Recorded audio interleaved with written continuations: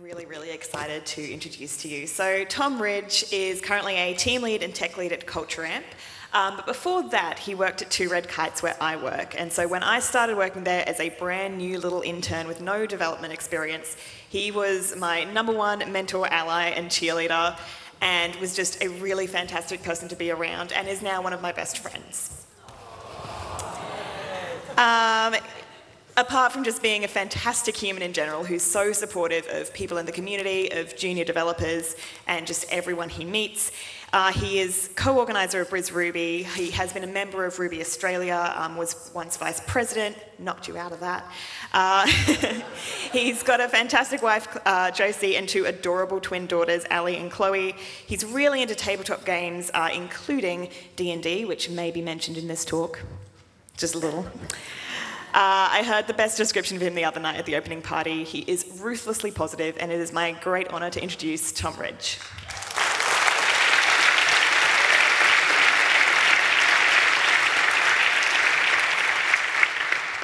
It's very, very hard to follow an introduction like that.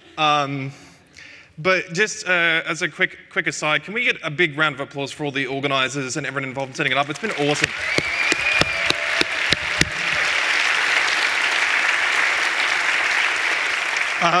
So my name's Tom Ridge. I'm here today to talk to you about building APIs you want to hug with GraphQL. And in 2018, I was introduced to a completely new way of seeing the world. It changed my perspective, opened my eyes to amazing possibility, and introduced magic into my life. It was absolutely 100% Dungeons and Dragons. In news that I am sure will come as a surprise to my colleagues in attendance, I've decided to quit my job and join my friend's Dungeons & Dragons startup, the Geek's Dream. And I get to build a character sheet feature. And as only a conference speaker's luck would have it, the first designs have come in today. So it's a bit threadbare, but there's enough here to work with. All I need to do is get my character's name and race from their API. A race in this case is something like an elf or a dwarf or a human, you know, stuff that you'd see every day out in the street. So we start talking to their RESTful API, and all of a sudden I need to sift through all this data just to get my character's name. We remember, despite being very sleep-deprived with twins, I can guarantee you, we need to get the race too. So we grab the race ID and make a second request. Oh. More data to sift through, and 2 requests. We quietly, or considering we're mic'd up, not so quietly, think to ourselves that this is only going to get more complicated as we build our app out. So we speak to our friend, and they're kind enough to create another endpoint for us. A custom one this time, and well, this is more of the data we want. But we need to start worrying about authorization on each new endpoint. And we know that we've got a bunch more features down the line that aren't just character sheets. Are we going to need to build an endpoint for every single one? And of course, there's the clients to consider too. We want our app available on phones, desktops, and of course, who doesn't want to look at their character sheet when they're on the way to get snacks from their internet-powered fridges? Now, all of these have got different data needs that won't be serviced by a custom endpoint. If only there was an alternative solution that could be served up in a handily digestible under 20-minute format. So we're here today to talk GraphQL, and I am more excited than ever to talk to you about how to build amazing APIs with it. But first, let's talk some fundamentals. GraphQL is a query language specification for APIs, and it empowers clients to issue declarative queries against a singular endpoint. Through these queries, we can traverse the graph representation of our application domain, pulling out discrete trees of data from a schema, no more or less than exactly the information we requested. With a strong type system and introspection, we can be certain about the shape of data being returned. In a nutshell, in GraphQL, you can have an API where you ask for just what you need and get exactly that in the shape that you expect. And this briefest of introductions is really all you need to know to get an understanding of what GraphQL can do. The trouble is that it's very easy to get an API that isn't as huggable as it is hideous. So how do we go about building something that's a joy to work with? that's easy to understand, and actually equips your engineers across all disciplines for success in the long term? How do we go about building huggable APIs? So as it turns out, this is a bit of an inside speaker tip, I discovered that APIs aren't actually a tangible thing. So hugging is right out of the question, but today we're going to tackle a facet to GraphQL that will have you building evolvable GraphQL APIs in no time that are at least pretty lovable, and that's through good schema design. Unsurprisingly, this is harder than it sounds, but a good schema is the one that expresses clearly the language of your domain and accurately models it through a graph. Today we're going to explore some simple techniques and rules of thumb that you can apply in your approaches to building your own schemas and avoid the same pitfalls and mistakes that I've made along the way. To do this, we're going to explore a domain together that's well known for its simplicity. Currently on the 5th edition, Dungeons & Dragons has been published since 1974, and within these tidy 316 pages, contains all the answers to how to name things in this domain that we could possibly want. Which means that we have the luxury of being able to just focus on the modeling. So in order to model our domain, we should probably have some data to reference. This is my first ever player character, McGee, a wood elf, and a testament to the fact that naming things is hard even outside of programming. He'll help us form a data picture to go along with our designs. First though, we'll need to get our app ready to go. So we'll install the GraphQL Ruby gem in your Ruby web framework of choice and build a schema, which will probably look something like this. And you'll immediately notice that we have 3 root types: query, mutation, and subscription. For today, it's enough to know that mutations are all about writes, subscriptions let us listen for updates that we're interested in, but really what we want to focus in on today is querying, because reading data forms such a large part of what we do. Remembering our designs from earlier, because we've got a job to do, we start thinking about how we can add our first real field to the query type. Attaching our character data to the designs, we start thinking about what the data represents, starting with our character's name. In a game of Dungeons & Dragons, a name is a property of a player character. A quick check through the rulebook, I'm really not going to actually look, that will take me a while. And we're all set to create our first node on our domain graph. When we introduce a player character node, because according to the literal rules of the domain, that's what McGee is, a player character. If we go back to our query type, we'll add our first field, we'll call it player character, a name that represents the language of the domain. When we make a query against our API asking for a player character, it'll resolve to this field. But this field's going to be an object type, which means that it'll support additional fields defined on it so that we can return our character's name, race, and just about anything else. And so we do. We've begun modeling our player character type with a bunch of different fields and additional types, but we've fallen into a bit of a trap. Our design only called for 2 properties be represented, and we've gone ahead and modeled the world. All we needed to do is represent our player character's name and race. Anything more than that at this point is overkill. This example is extremely conference-level contrived, sure. But in the real world, it's far easier to add fields than it is to take them away. Ensuring that you're only exposing the data your clients have an immediate need for not only prevents you from concerns around field deprecation, but helps you be more deliberate about the structure of your API. So with the snap of our fingers, we've reduced it back down to the fields that we had an immediate need for, along with a handy description of the type, to help clients introspecting our API have a really good idea about what they're getting back, and an ID field which helps to signify that it's something unique. At this point, all 3 of our fields are scalar types, of which Boolean, floats, datetime, and integers also form a part.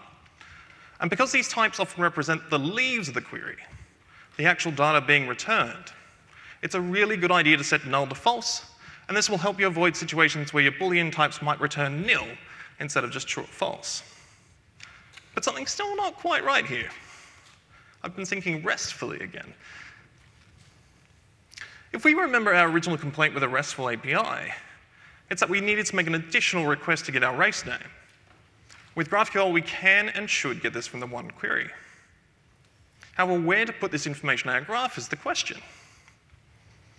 What we're really saying in a graph context is that we want to return something like race ID. We want a new node on our graph instead. Your GraphQL APIs are not and should not necessarily be a one-to-one to your database design. Our queries return discrete trees of data from that graph, so it's trivial to request details from the player character's race, provided that the linkage is there. So seeing as our objective was to get the name of our character's race, let's create that linkage and get to work. We've created our race object type, complete with ID and name. Then we've added it as a field back alongside our player character to fulfill the graph. In order to test how we resolve on this type, we can go ahead and implement some methods. These methods are called when we resolve our queries and conform to the types defined on those fields. And as simple as this is, it's an extremely effective way of prototyping your APIs. It enables engineers across both front and back-end disciplines the opportunity to validate your assumptions about a domain before wiring it up for persistence. This schema-driven design approach is a great way to start building out your APIs with GraphQL, and it enables us to start issuing queries that are immediately expressive and give ourselves a really good sense of the shape of our domain. So let's recap what we've learned so far. Adding fields is cheap, but only add what you need when you need it. This is going to help you be more considerate and deliberate about providing more detail to the graph, as well as avoiding extra unnecessary complexity when dealing with performance considerations or dependencies from clients. This approach enables us to be more flexible with our schema, helping to ensure that it remains evolvable as we consider each field in turn. At the same time, recognize when a new field is an object type waiting to be uncovered. This might be as simple as only exposing an ID on a new node, or you might see a clump of similarly named fields like date something or address home, which are usually a really good smell that you've got something there that needs encapsulation within its own object type. And finally, you don't need to have persistence layer to get started wiring stuff up. It enables you to validate your domain design and equip your front and back-end engineers to work towards the contract, rather than one side or the other dictating it. As someone who's made the mistake of just getting things wired up, stopping instead to start thinking about the domain first will ensure a greater likelihood of the API being something that's evolvable over time. And as conference luck would continue to have it, it looks like we've got a new design. It looks as though we're ready to start iterating and add classes and levels to our character sheet features. Now, classes in Dungeons & Dragons are a tool to enable players to indulge in some good old-fashioned power fantasy. In McGee's case, being that he's a druid, it's the opportunity to transform into a chicken at a moment's notice. Whilst playing, a player will level up in their chosen class, and with this knowledge fresh in mind, let's think about how this domain knowledge can be applied to our graph. Because player characters choose their class, we know to add a player class type as a node on that graph, connecting it with our player character. Now let's take the step to add the field to our player character type. And because we want our field names to be as close to the domain language as possible, we've created a field name class and defined it as being our new player class type, which we're going to go ahead and implement now. And we've created a type with just the fields we needed, and we're feeling pretty good about our progress. However, classes in D&D are typically a pretty fixed list, and our class name field is just a string, but there's, as luck would have it, a handy solution for that. GraphQL affords us enum types, which enables us to restrict the list of allowable values for our class names through queries and mutations, as well as aiding our clients' ability to discern information about the field at hand. In this case, it means we can be certain about the range of class names that are going to be returned by our query. If you have a fixed list of allowable values for a field, consider using enum types to provide certainty around those inputs. The great thing about this is that whilst it's a representation of a fixed list, it affords us the ability to add any additional values on top of that, helping our APIs continue to be evolvable as time goes on. Looks like our API isn't the only thing that's evolvable, as there's a new design waiting for us. And we've been tasked with supporting ability scores. And we think back to our character McGee and his amazing wisdom and ability to see things miles away, but really useless charisma, he's not a friendly guy, to inform our approach as to how we might go modeling these scores. This ability score will give us a modifier to our dice rolls when determining if we're successful from spotting some hidden detail in a room or successfully haggling for a cheap horse. This game's fun, trust me. The bottom value of an ability score is always between 1 and 20, and depending on where we sit within that range, we'll get a modifier between -5 all the way up to +5. So if we've got a score of 16, we get a +3. A score of 12 gets a +1, and a score of 8 gets a -1. If we stop to look and examine just the bottom score, we start to realize that there's a bit more than just a value here. This number represents the base score of the ability of the same name and includes bonuses from the character's race, bonuses from the character's class, and these are accumulated to help us form our total ability score. But how are we going to model this on our graph? Well, our colleagues have jumped on the GraphQL bandwagon, and it's about time. I've been sitting here talking for about 15 minutes. And added a new type on our domain graph, which is responsible for those bonuses that we saw earlier. So with a bit of thinking, we can come up with the following query. And whilst we're getting everything we need to calculate the ability score here, we're forcing business logic onto the client by making it responsible for knowing how to reach that total score and to do the actual calculation itself. Our query essentially encapsulates an implicit domain concept that we needed to uncover, an ability score. So when describing your GraphQL schemas, it's important that you think in terms of use cases. Once we can derive the data used to generate an ability score from other sources and types, fundamentally it's a core domain concept and deserves its own type and node in our graph. And when we're modeling our domain, there's a temptation to only represent the data or couple ourselves too closely to our views. But what we're really trying to represent is the business use case. So we'll go ahead and add our ability score node in before implementing it. As a type of its own, as well as adding additional support for arguments so that we can query more effectively. If we review the graph once more, we think that ability score's got the right idea linking back to player characters, and we apply that same thinking to our race and player class so that we can now start using them as fields on our query type as well. This gives us multiple jumping off points to start exploring our application domain. We start to get this picture about how we can build up this enormous possibility space over time. Our teams are no longer building APIs for features, but discovering new ways to utilize this data as they build their features out. We're now equipped to build expressive queries that pull out discrete trees of data. Queries that are declarative and easy to interpret, like this one, which will pull out the player characters that have chosen to play as half-orcs, and enable us to extract exactly the information we need in the shape we expect. Since the start, we've been revisiting this graph, identifying it as it expands with new types and fields, and watching this space evolve. We've been thinking in graphs. Today, we tackled schema-first design and talked about how our approaches need to differ from the approach that we typically take with a RESTful API. We built out a small domain graph using a domain language that was pretty well established. We thought about the composition of the nodes on the graph, the relationship between those nodes, and what that means for our types and queries. But what if we were exploring a domain that wasn't so easily referenced within the hand reach of me right about now? How can we model our own domains? Once we can start at the schema, taking a step back and considering your domain from a purely graph perspective first, without needing to consider too heavily the fields that you might have on those nodes, can help equip you for success on the path towards building out your APIs. We've recently undertaken these steps within my team after implementing a schema that didn't really match the domain.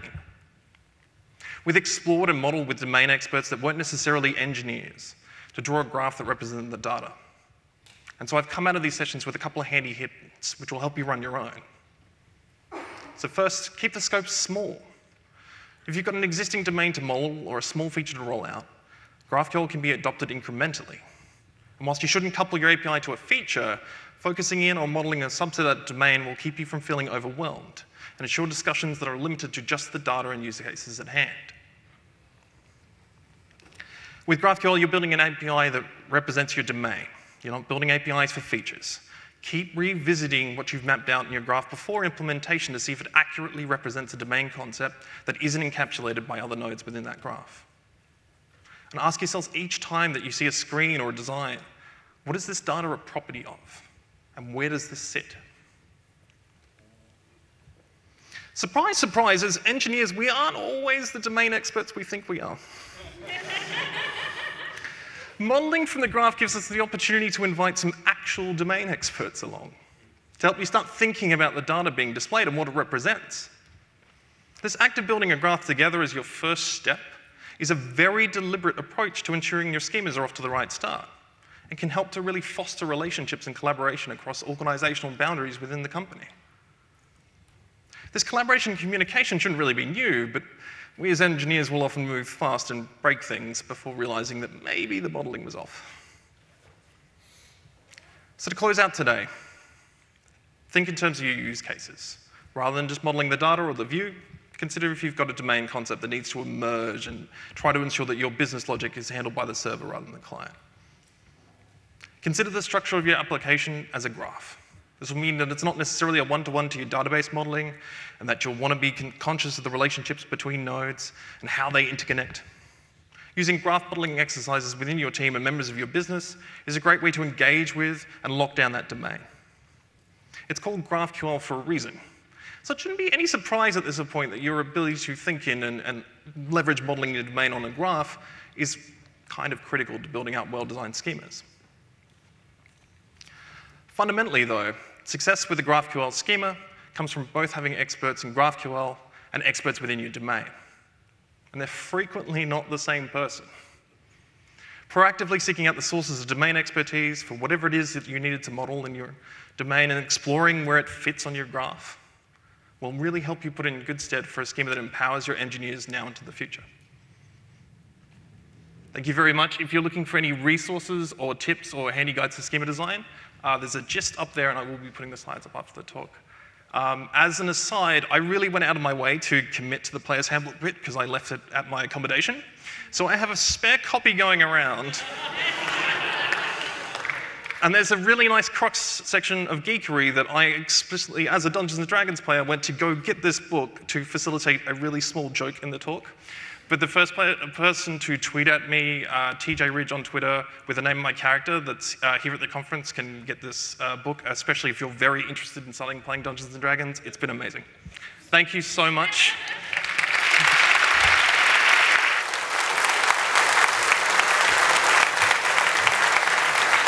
Thank you, Tom. That was so good. It actually tricked me into being interested in D&D for 20 minutes. That's done now, though.